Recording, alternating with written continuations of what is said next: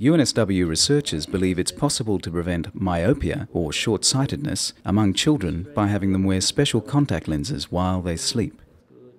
The specially designed lenses are already widely used with success among adults to gently reshape the surface of the eye, known as the cornea.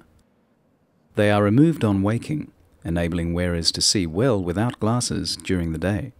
13-year-old Sydney girl Jen Ing is a candidate for the lenses. Yeah, it'd be really good because I play a lot of sport. The treatment, known as orthokeratology, holds great promise in tackling the mystery epidemic of myopia affecting East Asia in particular.